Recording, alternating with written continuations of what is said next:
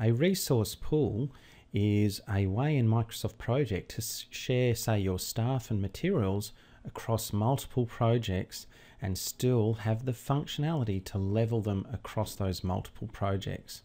First thing we need to do is create a new file and put in some resources. So let's go File, New, Blank Project, and I'll save this blank project and call it 29 resource, 29 staff, I'll call it.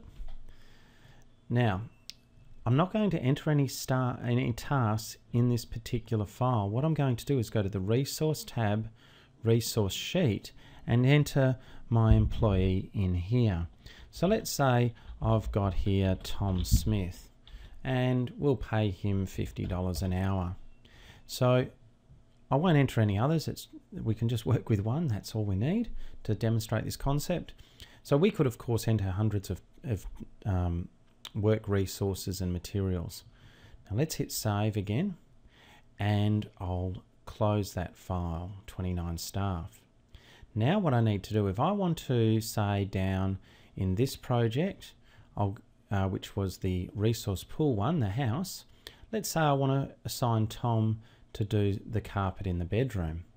If I go to Resource tab, Assign Resources, you'll see that Tom's not in there.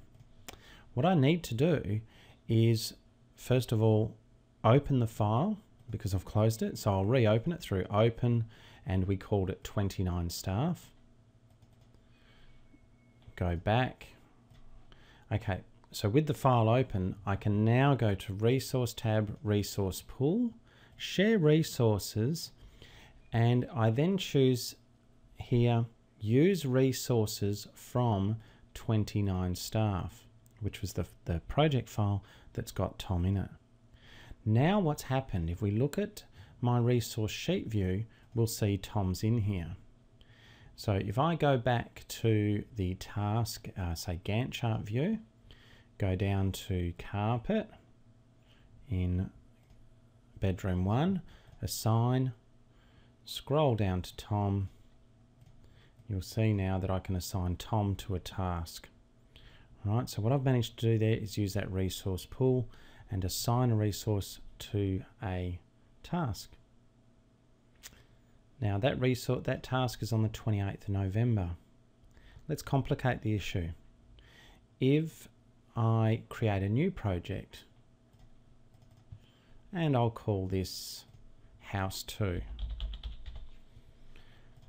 Let's say I've got a task, build wall, 2 weeks. Now we'll set this to automatic, same as down the bottom, automatically scheduled. And then I'm going to have another task, build roof, and build roof. Let's say that that's going to, just fix the spelling there. That's going to take 1 week. Link the two together. Task tab link. Okay, I've got this long task. There's no resource Tom to assign. So we go to Resource tab.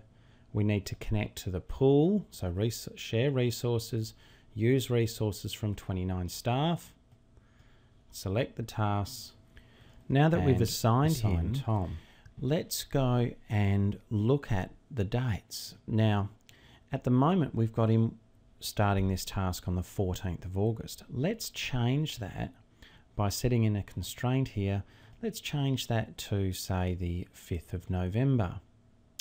Now, if we go and look at the other project file, so I'll just take us back to the resource pool, and we had this one on the 28th of November, so just take us back to the house. So we'll push that to later in November.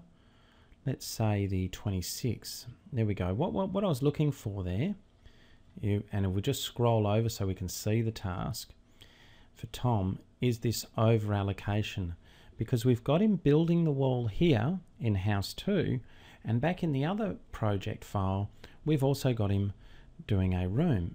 Now if I go level all, resource tab, level all, notice here that the software said, okay, on the 29th he needs to come off that this job, go and work on the other job, then come back. All right, so the software's leveled it for us. If you don't want splits in a task, you can go to leveling options, and this leveling can create splits. What that means, just go level all, is you see it's delayed the task now, so that may not be a good idea.